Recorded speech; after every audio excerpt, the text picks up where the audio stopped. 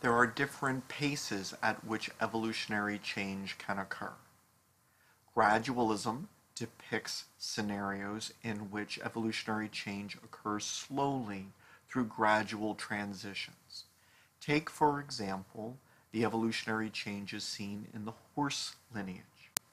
The changes which transformed the small, multi-toed, ancestral browsing organisms into the large, grazing, single-toed horses of today occurred gradually over tens of millions of years as ancestral populations slowly adapted to the spread of grasslands throughout the world and a number of climatic changes.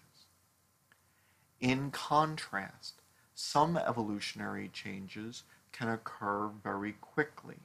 Evolution can occur in fits and starts where changes and new species and new traits occur in a short period of time.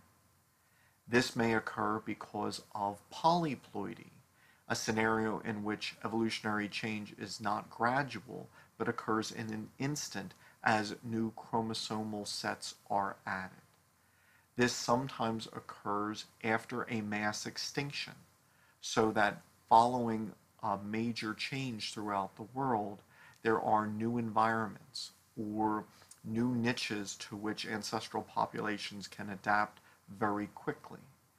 And so evolutionary change in some periods occurs very slowly. This is gradualism.